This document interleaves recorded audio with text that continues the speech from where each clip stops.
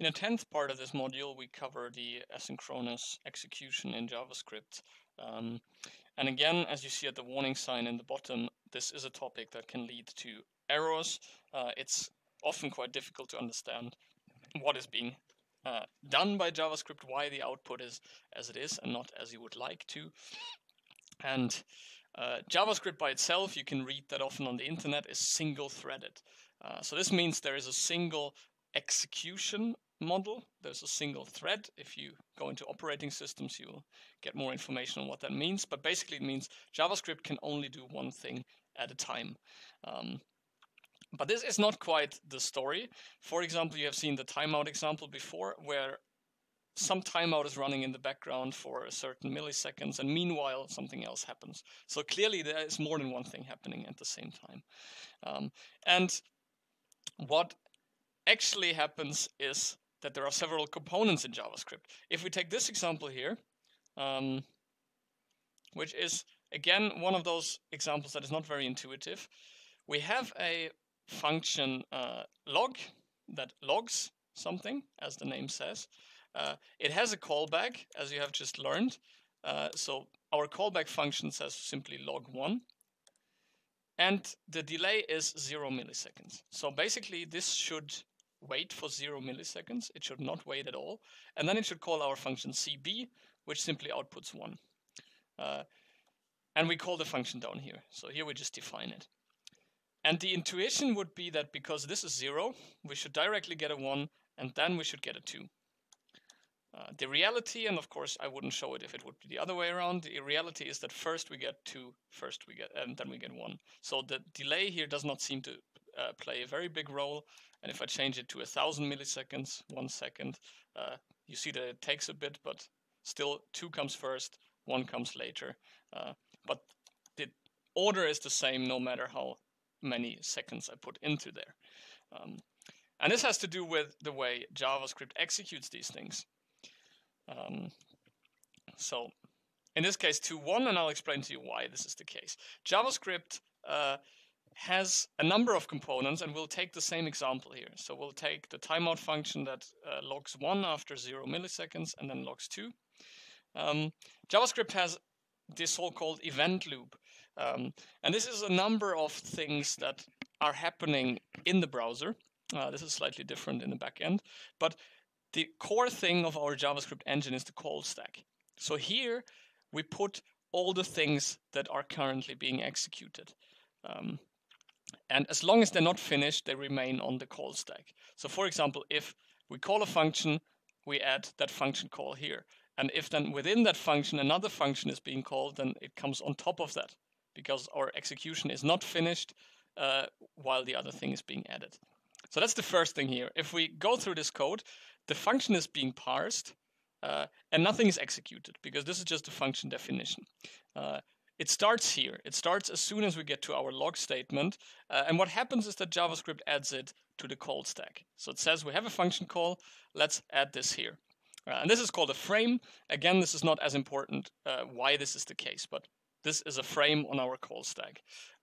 Now, if we look at what log does, we get into here. The first statement is again a function call, set timeout. So again, this is being added on top of the call stack. Log is still in execution, so it's still here. It's not removed. And now we get to the interesting part. There are a number of so-called browser web APIs, so application programming interfaces that are run by the browser.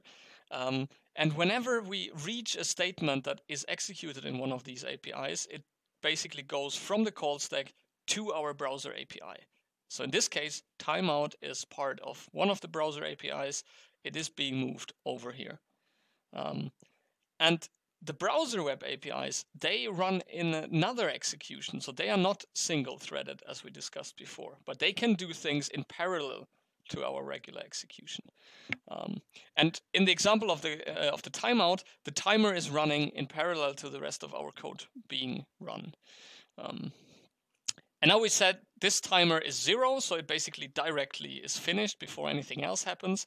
And what happens then is that we get to the callback, and the browser web API does not just execute a callback, but it basically puts this to the message queue. So it says, we're done here. You should execute CB as soon as you have time. So this is a message that goes back to JavaScript. But right now it's not being executed, so it's waiting here in our queue. And what happens then is the interesting part. The message queue does not execute anything. It waits until our call stack is empty. So it does not do anything until the call stack is completely empty. And in this case, we still have log. We are still here, and the set timeout is now gone. So we go to the next execution, which is console.log, and we add it to our call stack. So now we get to console.log. And what happens now is simply that this is executed. So it's executed and removed from our call stack. And this means that in the console we see 2.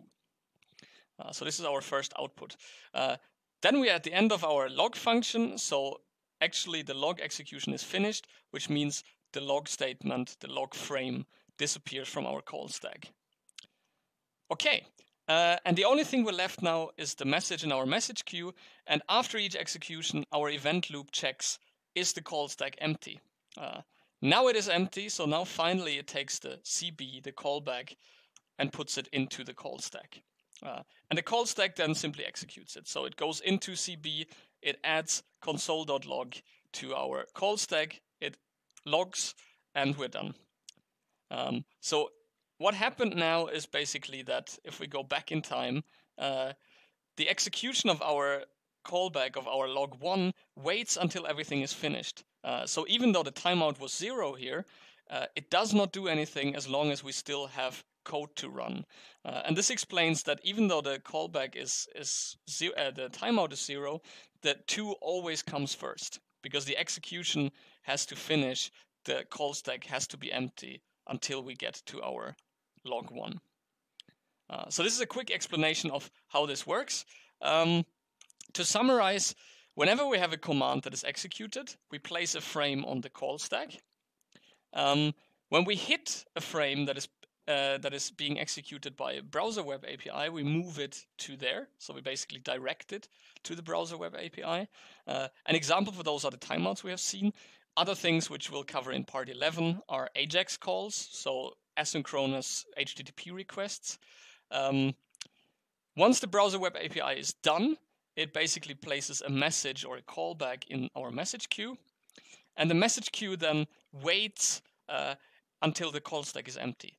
And this means whenever something is executed here in the call stack, the event loop checks, is there still a frame in here?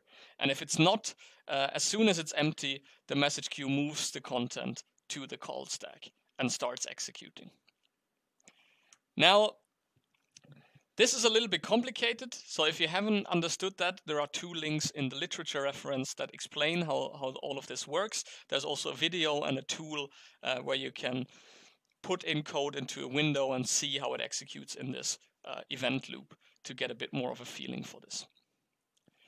In summary, what we have now covered in the parts 7 to 10 are some of the more difficult things of JavaScript, the things that are unintuitive, and we have discussed the type conversion, comparison of variables, hoisting and scopes, and then finally callbacks and the asynchronous execution in JavaScript. So this helps you to understand most JavaScript libraries and what kind of input they expect. For example, the callbacks are fairly common.